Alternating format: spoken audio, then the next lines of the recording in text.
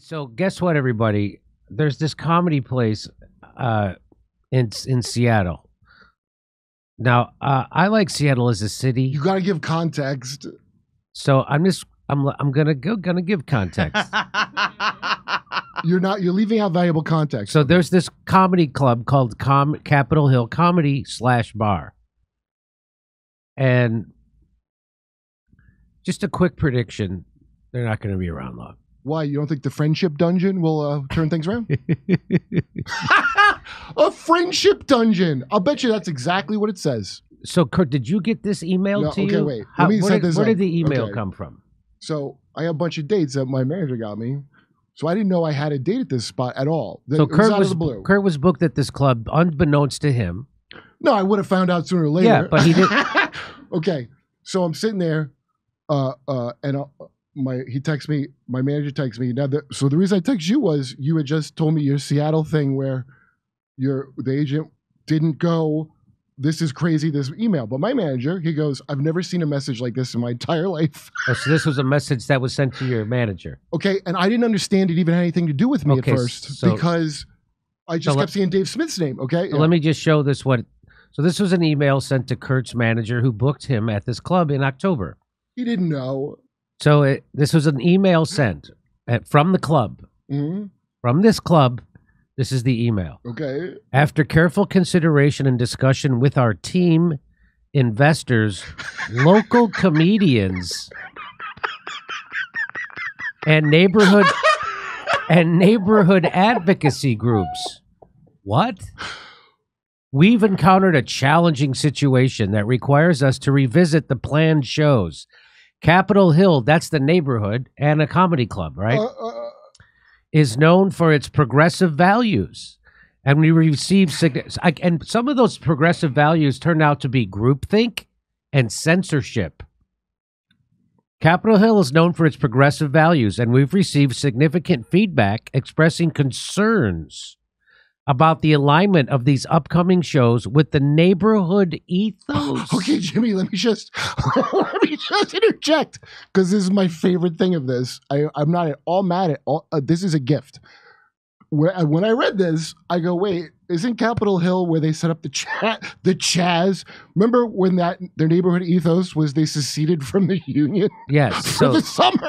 So this is in that neighborhood in Seattle where they tried to set up this anarchist kind of 4-block radius. I didn't know it was back as part of America. It was a total joke. They ended up killing a kid. Yeah, it was a joke, except when they killed like 3 unarmed teens. Ironic. It was the most ironic city in the world, it's known as.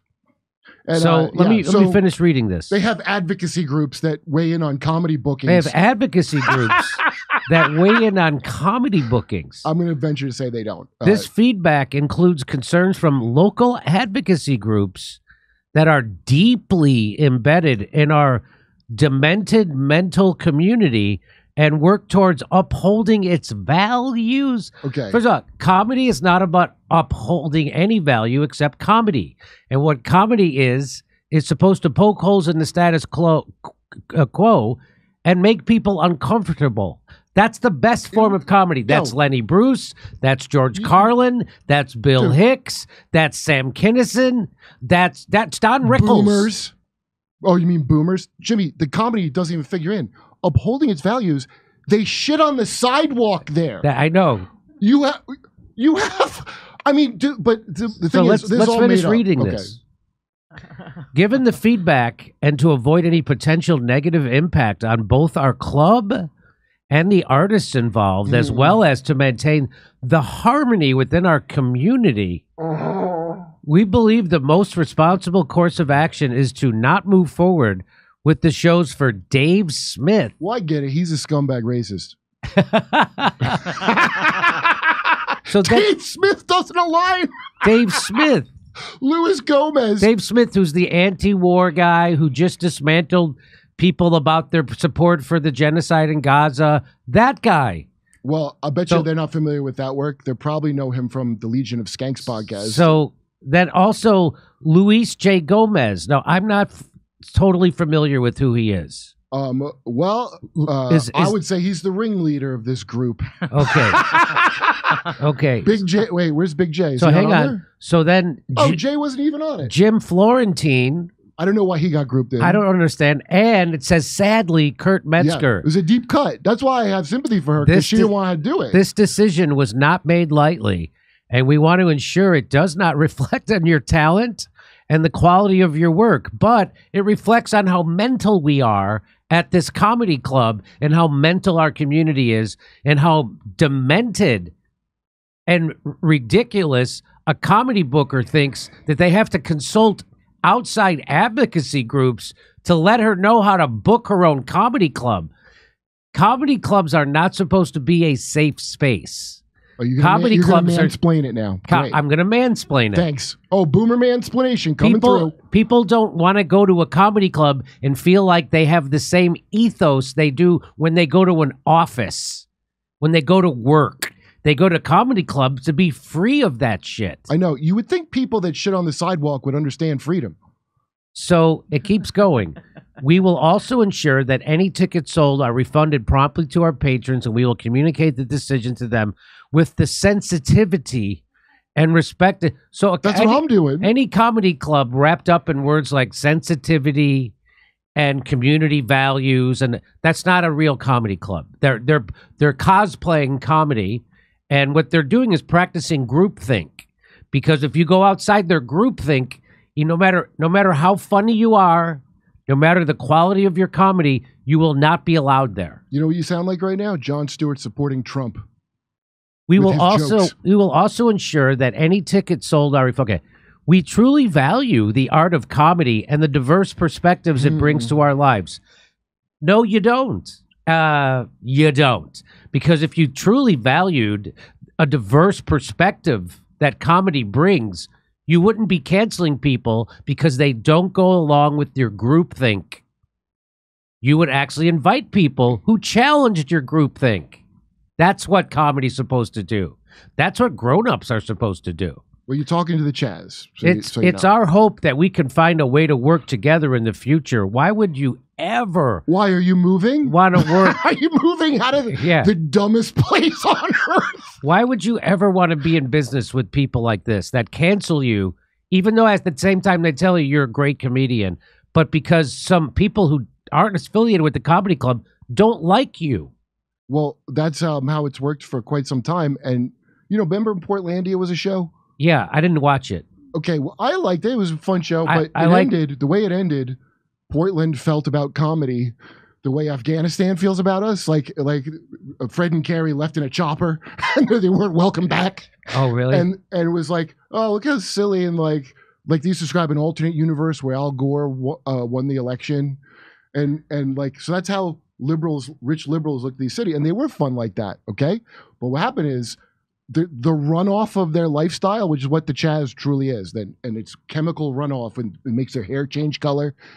The natives there got real restless with the weird, neoliberal fucking colonizers, and they just had a crazy person rebellion. And so now they live in this weird, that's the socialism they have.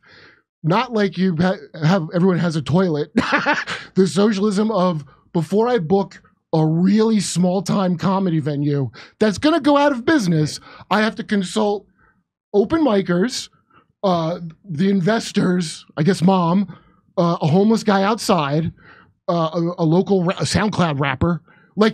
That meant that's what they built there. That's what's left of it after. It's really like an amazing, you can see all of society in it. This is amazing. So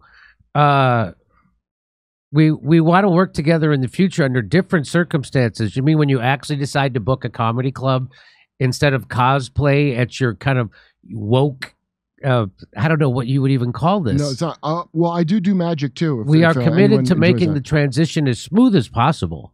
You know what else? You know what other transition you're gonna be making? You're gonna make a transition to being closed. Yeah. I mean, get ready for that transition because it's coming. Hey, I got good news for you. The current because no comedian that is actually funny and worth their salt is going to now work this club after you just canceled comedians because they didn't go along with your groupthink. No comedian, no self-respecting comedian is going to work this place because you just canceled a bunch of comedians because you don't like their politics. And it's not even about their politics. Yeah, it's really just, it's not, if it was about politics, I would respect you. This is about the losers that I'm surrounded by in my clique. Okay, it's not forget about comedy.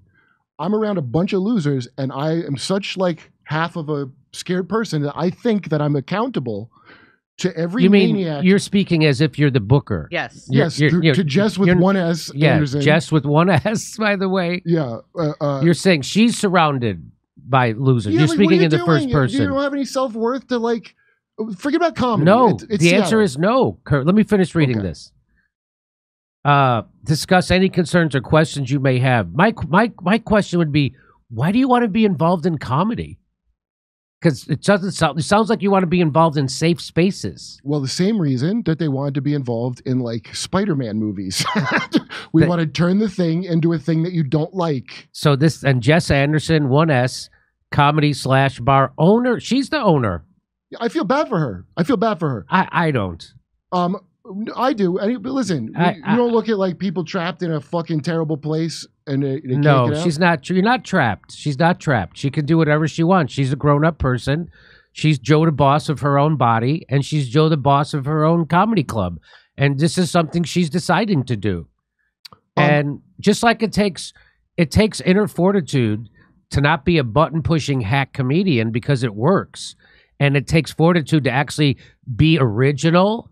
And you have to be willing to get kicked in the chin.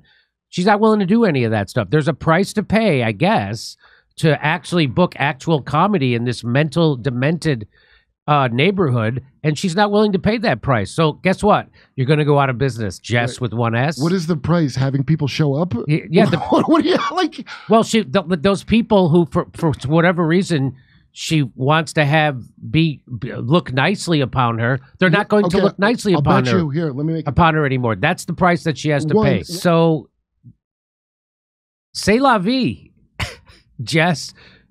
Here's their comedy calendar. Do you want to see some of the great shows they have? Is Michael Rappaport going to be there? Oh, maybe Michael Rappaport. No, these are the one. Look, leave your troubles at the door. Comedy Jam. I like that ethos. I don't know who Maximini is. Do you know who that guy is? I don't know who that guy is. I met him one time at the Laugh Factory. Don't know him or have any feelings about him either way. Okay, I don't know who he is. He could be funny. He's sold out. He's great. His 8 p.m. is sold out. Look at that. So good for him. Good for I'm Matt. glad he's not violating any of the local values. He's not violating any of the local values. Our social norms need to be upheld, Jimmy. So if Jerry Seinfeld wanted to play your club, would you be okay working him even though... No, they would not. Even though all he talks about is nothing. He talks about cotton balls and socks. That's not why. But you would book him even though he supports the genocide in Gaza. They would not support... I promise you, they would not book him because he said... My dumb coffee show at Cars. Oh yeah, it didn't have to be. It's not Seinfeld. To his credit, for a guy who makes a show about nothing, that guy, he every time sticks up for the right goddamn thing with comedy, which is shut up, Seattle, blue hair. Yeah, and be this funny. Ain't your college, right? So I give him. They would never book him. They hate him from that. So they asked Jerry Seinfeld why he didn't have a more diverse group of comedians. More people of color and women on his show. His show being driving in cars or comedians getting coffee in cars, and he just rejected that and said, I don't play that game, and this is about funny. I'm into funny, and so these are people I like and I think are funny, and if you like that, you should watch it. And I'm not doing that game. So you're probably right. They wouldn't book him there. No, and by the way, the reason that there weren't more people of color on is because people of color don't give a shit about driving in cars to get coffee with comedians. So, Queers to the Front. That's a show they have booked there. Queers to the Front.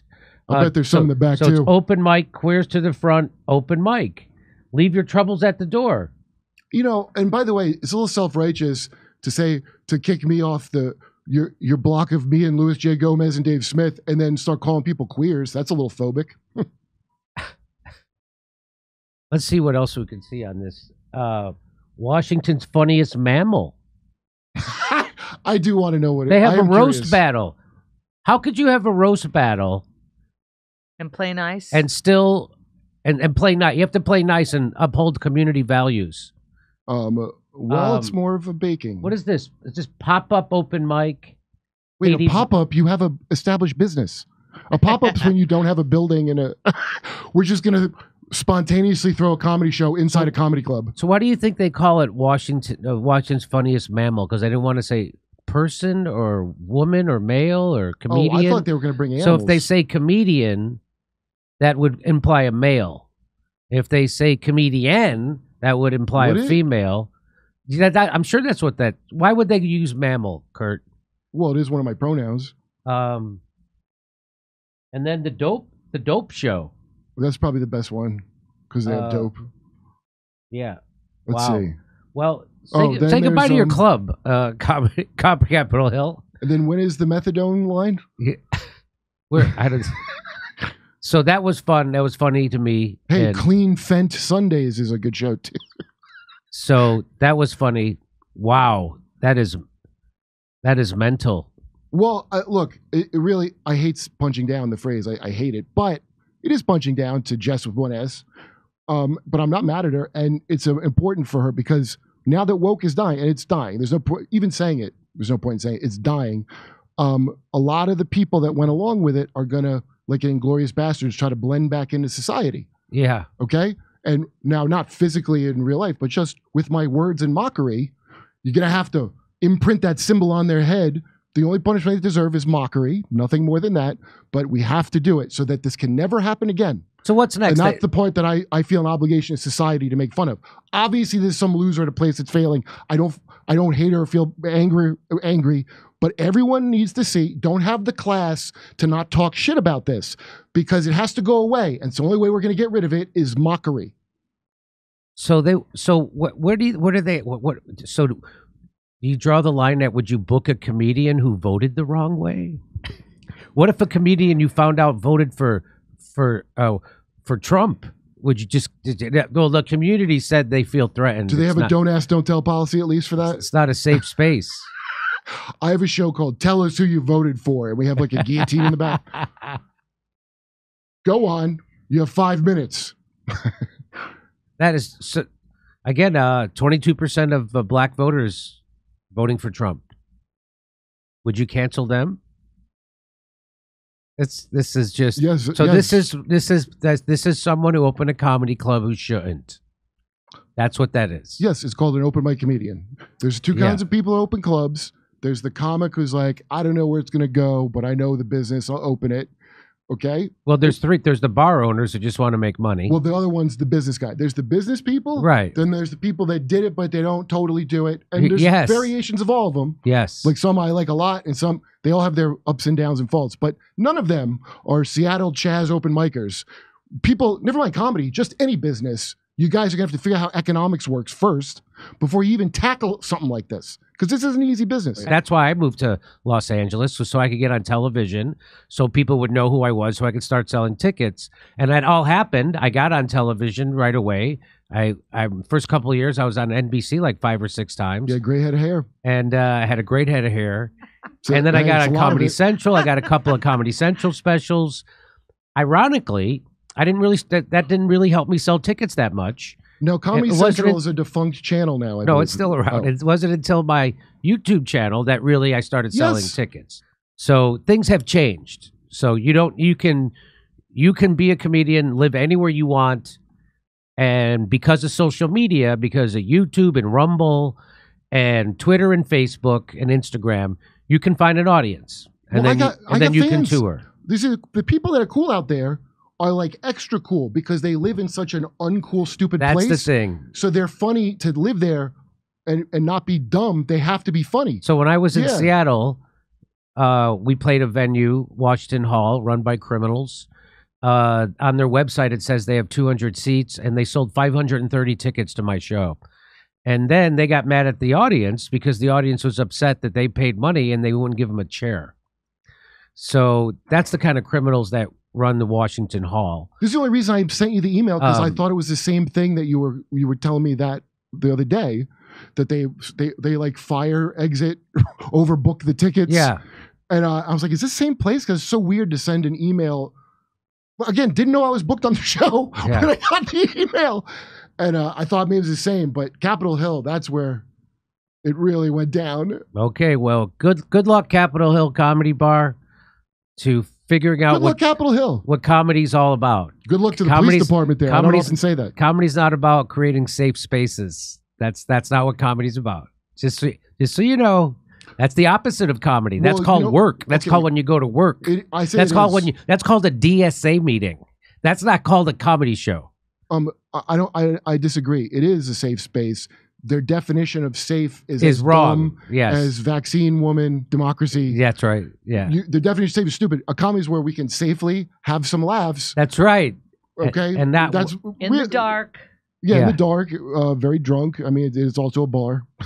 That's right. But it's safer than a bar. Hey, come see us live on tour in Los Angeles, Palm Springs, Stockholm, Amsterdam, Rotterdam, Berlin, Copenhagen, Oslo, Stroudsburg, Pennsylvania, Cortland, New York, Oakmont, Pennsylvania, right outside Pittsburgh, El Paso, and San Antonio, Texas. Go to jimmydore.com for a link for all those tickets.